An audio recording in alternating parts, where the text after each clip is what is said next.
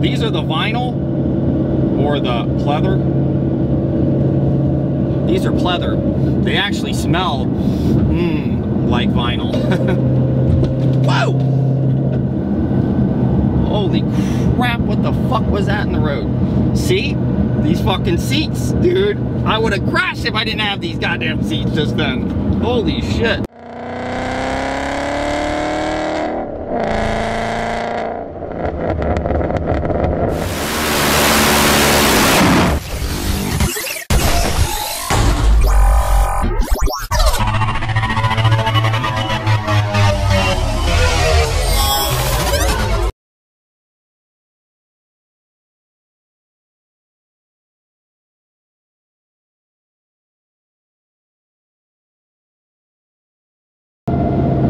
What's going on, everybody?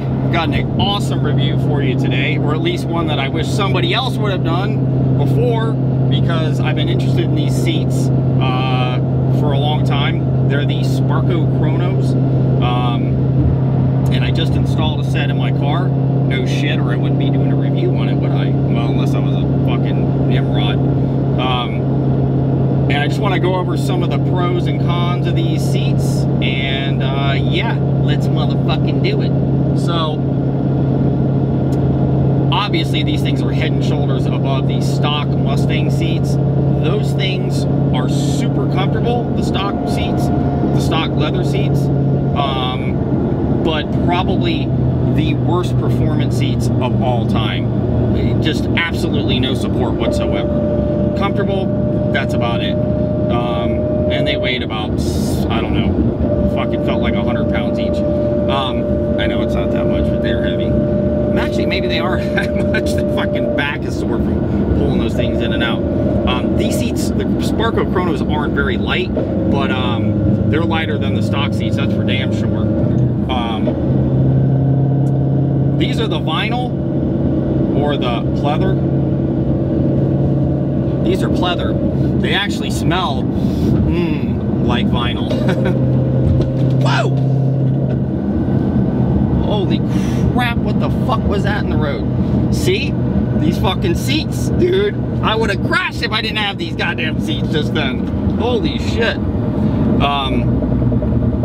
Yeah, so these seats actually look, they look, I don't say they look stock, but they look similar as far as they're black. They look like leather, and they have the white stitching like the stock seats. So they don't look completely out of place. Obviously with the big Sparco up top and the holes, you know, they look kind of racy. I don't really give a shit about that, but you know, they're pretty cool looking. So let's go over some of the cons real quick. I don't give a shit about any of this, but it is something to consider, because you see people that install a McLeod, you know, twin disc clutch and all this, and it fucking makes a little bit of noise, you know. It's like, no shit. I even made a video like that. You can't move around and grab stuff as easy as you can in the stock seats.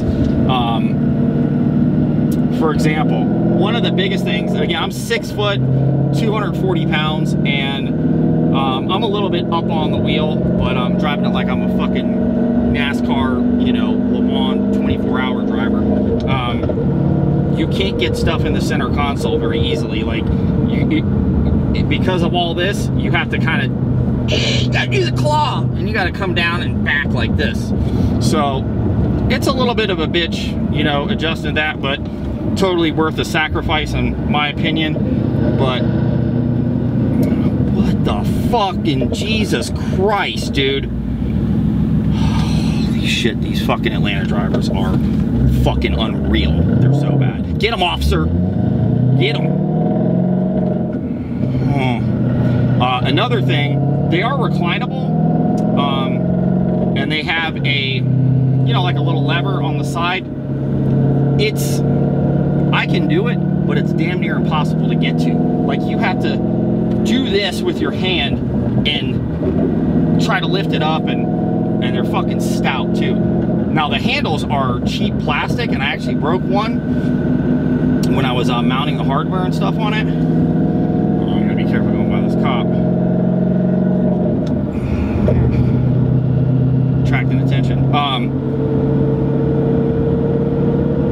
But you kind of want to have the seat adjusted. You have to have the door open to really get it where you want it. Another thing, you can with the sliders, you can slide it up, you know, forward and back. But if you slide it too far back, the handle will actually dig into the floorboard. So if you go too far back, you don't have access to the handle anymore. It's like you can't get your fingers underneath it to lift it up. But after, you know, you fuck yourself over by doing that a couple times, and then you have to get back out of the car or whatever, you figure out, I actually don't have to get back out of the car because I have, you know, I'm not a total bitch, but you got to dig your fingernails up underneath it. It's kind of a pain. You learn to, you know, don't slide the seat all the way back, you know.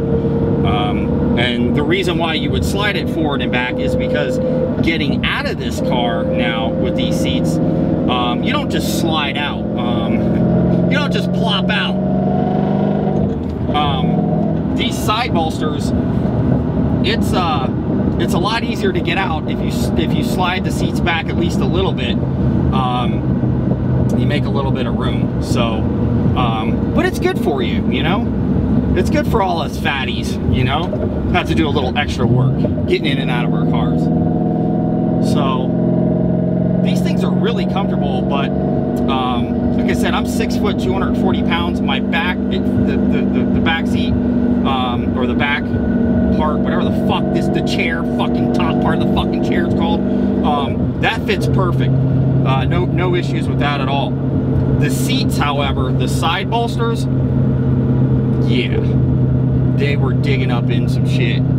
They were digging up in my ass cheeks, kind of on the side of my quad, and I'm like, fuck, man, I must have like childbearing hips or some kind of weird shit going on, because what the fuck, you know what I mean? Like, it fits my back perfect. It's all them fucking squats I'm doing. But I was like, all right, I gotta figure this out, because I can't. I do need to lose some weight because I am kind of a fat ass right now, but that takes a minute. So I solved this problem. The bolsters, these seats are heavy duty. Everything's, you know, obviously is metal. So what I did was I bought a 600-pound clamp, metal big ass clamp, and I took the, it's two separate pieces that are on that slider, took them off and spun them around, and I made it a spreader. And I just padded the side bolsters with some towels and stuff, and spread it apart and got it where I want it. Now it's perfect. Doesn't go up my keister anymore. It's really nice. And I think these seats are going to get even better as they wear in. Another thing, there's no center hole. These are, you know, street performance seats, whatever. You can't do a 5-point harness because there's no hole in the center here. You probably don't want to do 5-point harness anyway if you don't have a Hans device and a fucking helmet, because you'll probably definitely break your neck if you hit something with a 5-point harness. I know, because I have a broken neck and I have a steel cage in my vertebrae, and you don't really want that. What else? The weight, these things are pretty fucking heavy. These are not like super lightweight seats, but goddamn, they're lighter than the stock seats. The stock seats are fucking heavy. I mean, the stock seats are heavy as a sumbitch. They got all the electronics, and, you know, if you have a premium one, like I have the heater and all that, you know, the little, you know, ball massager and shit. So I don't have the heat. I don't have the heaters hooked up in it and none of that bullshit. So I don't really care about that. Plus, it gives you monkey butt, the seat heaters. And it's like when your ass gets all slimy, like you just can never get it quite right. You know what I mean? It's either like hot or fucking hot, you know? So anyway, you do have to keep in mind that they're, oh, green light, baby. These people are laughing.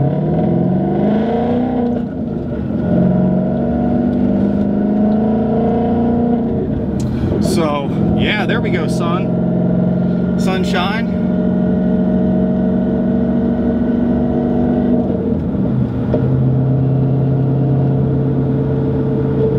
Wow, it's bright. Yeah, like I said, these seats are they're not super light, but they're definitely lighter than the stock seats. I know everyone probably wants to know the exact weight difference. You could probably look it up. I just didn't want the cloth ones. I wanted the ones that at least looked like they kind of went with the car. And I just thought these looked cool. I like looking cool. Tool.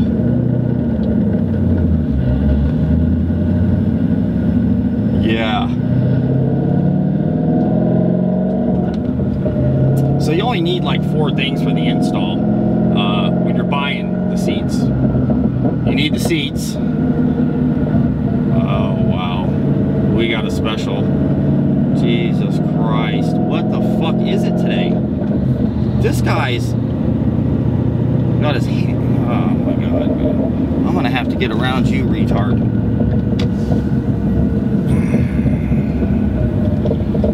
So when you're buying the seats, keep one thing in mind: the hardware. I didn't buy the hardware. I just didn't even think about it. I figured you spend 1,500 bucks for seats. And I figured it came with hardware, but it doesn't. But you can buy it off the Sparco website. I just missed that whole fucking, I missed that part. So I just went and bought some grade 8 shit. So you need 4 things if you're doing the setup. You need the seats, you need the base plates, and you gotta get left and right. It's gotta be for the right fucking car. You need the sliders and you need the hardware, and that's it. Now, if you want your airbag to work, you need to hook up a little resistor on that plug. But that's it. That's it, and that's that. Yeah, also another thing with these seats, the ride height position is about the same as the leather seats. Like, I don't feel a big difference. Obviously I can't, you know, the seat doesn't do all that wonky shit, you know, it's not electric. But as far as my view, where I'm at and where my head's at, they're about the same height as the stock leather seats. A lot of times you hear people complaining about how the new aftermarket seats are in a fucking goofy position. I think a lot of that, yeah, maybe they are, but a lot of it's probably just not used to it. If it's in a little bit different position, you get used to just about anything. Just about. God damn, it looks like it's gonna rain again over here.